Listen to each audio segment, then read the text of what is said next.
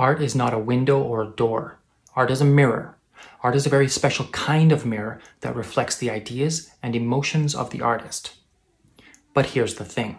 If anyone other than the artist looks in that mirror, they see those ideas and emotions of the artist reflected, but they're different. They're altered. And that's because your own self-perception alters the reflection in that mirror. You change the artist's ideas and emotions depending on how you see yourself and see the world. Art is a very special kind of mirror.